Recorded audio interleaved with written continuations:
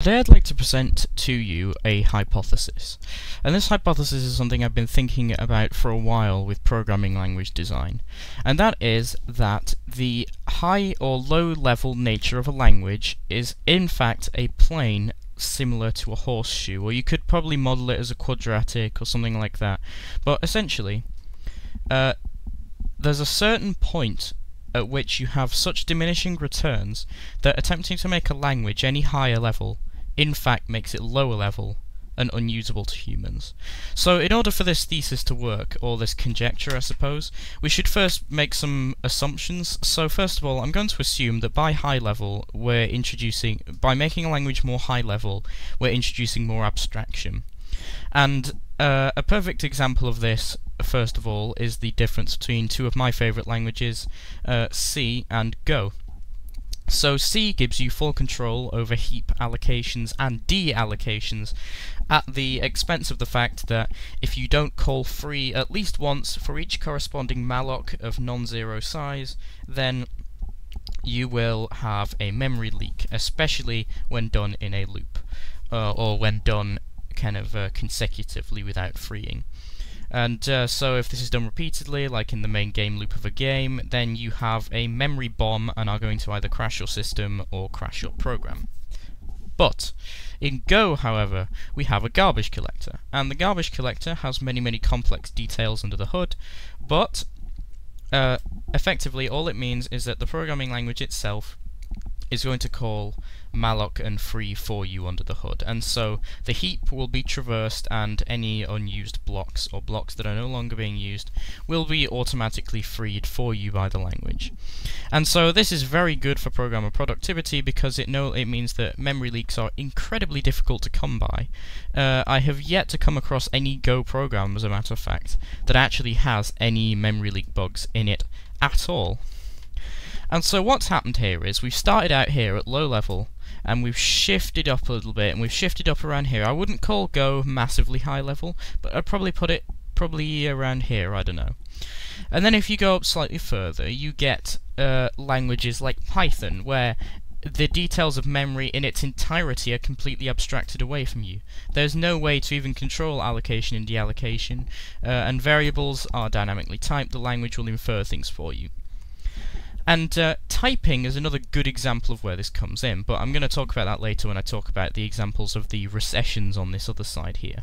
And so you start to go further and further, but as you start to go further and further, there's a point at which this abstraction starts to make it so that the internal details of the machine are just as difficult to understand. Because if we think about what's the purpose of a high-level programming language, or a programming language that is not assembly language, essentially, what do we think that the purpose of that is? Well, the purpose of it is so that you don't have to memorize and know the internals of the machine and its instruction set and all of that detailed, complicated nonsense to get a simple program written. I don't have to know about the semantics of the multiply single scalar precision instruction in order to write a simple pi calculator or approximator in Go. I don't need to know the internals of how a stack and a stack frame and how, heap blocks work in order to write a simple C program, because the C runtime will handle it for me. And yet, at a certain point, the details of what decisions have been made for you on your behalf by the machine and by its runtime start to become the internal details of the machine that they're trying to abstract away. And there is no better example of this than JavaScript. If we open an editor, JavaScript, and we write a function, so I think you just write function in JavaScript, and if I write function func and then open and close, and then if we create two constants, const a equals abcd, const b equals 27, okay?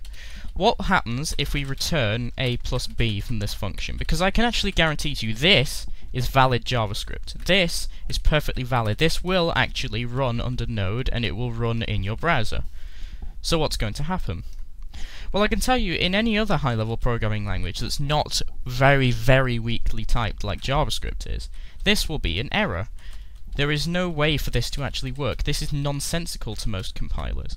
But in JavaScript instead, an arbitrary decision as to what this means was made on the behalf of the programmer by the people who designed the system.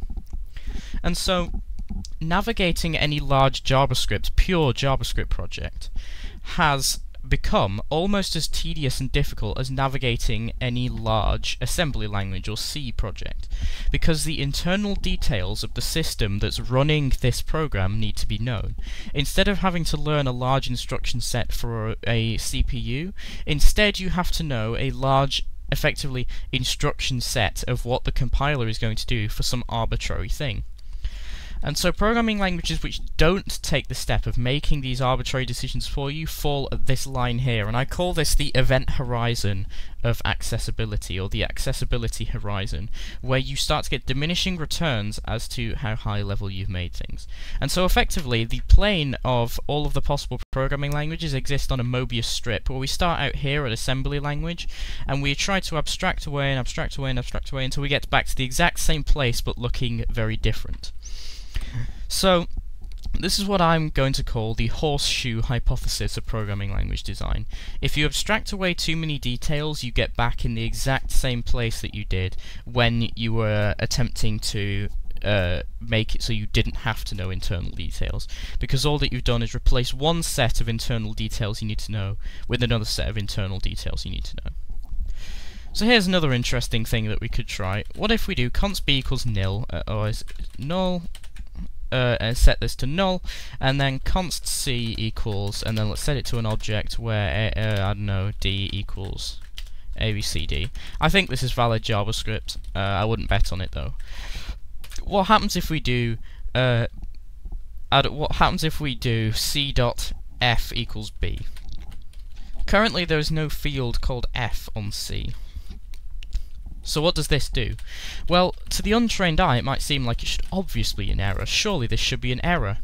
Well, no, in fact this will result in the creation of a field called f, because this is in fact just a JSON object. And JavaScript will run this code perfectly well.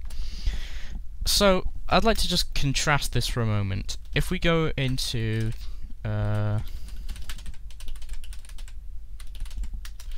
and look at mfact.s. This is a algorithm for calculating a factorial in x86 assembly. So I'm going to remove every single comment from here and make this look like it would do from the perspective of some kind of assembler. This is analogous to what an assembler would generate from a C program. So this, for me, is just as difficult to read as this, or what we had before when we had this, because you have to know arbitrary details of the machine in order to write this code correctly. Details of the machine that you had to recall continuously throughout writing the program. And so rather than having to memorize lots of registers when you're writing JavaScript, instead you need to memorize every single possible usage of the append operator or the plus operator. I don't actually know what this will do. It will either serialize this, because think about all the different things it could do. It could serialize B as a string and append it to A. It could append an ASCII character of value 27. It could convert ABCD incorrectly to a number, which will result in a 0 if we're doing things the C way, and so the result of this would be 27.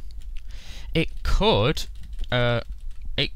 simply convert this to a raw string. It could convert this to a raw string and append it to the raw string here. So there's so many different things that this could do that it's not clear. And so this arbitrary decision that was made, this is the key point that I want to get at. All that we've done in writing a program like this is simply replace knowing arbitrary details about the implementation of your processor with knowing details that were chosen by a committee about a programming language. And that's really what I'm trying to get at. I'm trying to get at the fact that abstracting away too much results in a worse experience than actually abstracting away fewer details, because you have simply replaced one set of details that need to be memorized with another set of details that need to be memorized. And if we need final kind of circumstantial proof of my horseshoe hypothesis of programming language design, what happens with a low-level programming language generally? What happens to make the usage of low-level programming more useful? Well, generally speaking, we develop higher-level languages that sit on top of these languages. What has happened with JavaScript? Well, we now have about 7 billion frameworks that sit on top of its horrible design, such as, for instance, TypeScript, which, believe it or not, you know, I made out in the Soy Dev video that I really, really hate JavaScript. Don't get me wrong, I do, but I'm not against the usage of JavaScript in general if it's necessary. Like, I think, for instance, sites like YouTube that are just serving you a static video can perfectly well deal without JavaScript for most of it. And it's a very heavy website for what it needs to do, and I think that most JavaScript frameworks are unnecessary. However, if you have to write JavaScript, I think you should do it in TypeScript, because TypeScript is the higher level language that sits over the effectively low level language of JavaScript, because JavaScript sits so far over in this direction, maybe about here or something. It sits so far over in this direction that it's become a low-level language again, and it's just as difficult to write correct code in JavaScript as it is to write correct code in like C88 or whatever it is, C89, where you have to manually allocate stack variables at the top of the frame and stuff like that. It's difficult. Another good example of this that I didn't load up even though I intended to,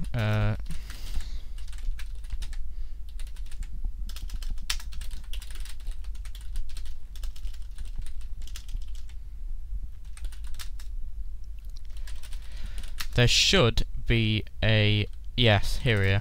So, this was a game that I had to write as part of my GCSE computer science. And this is written in Small Basic, which is a very, very high-level programming language, probably like over here, slightly worse than JavaScript, in fact. That's designed for teaching children how to program.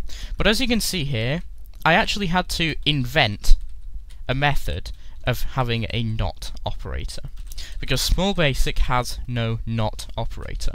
And because this decision was made that there should be no not operator, and because the language is so high level that you have to do this stuff, I had to invent my own.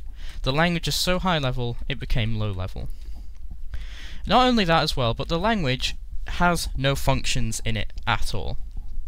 So, in order to factor out repeated code in my program, I had to manually use goto statements, and a hacky system involving manually placing labels in an array here for how difficulty should be displayed, for instance, and down here there's an array that I called the jump descriptors that tell the program where it should jump back to after calling a subroutine that I used with goto statements.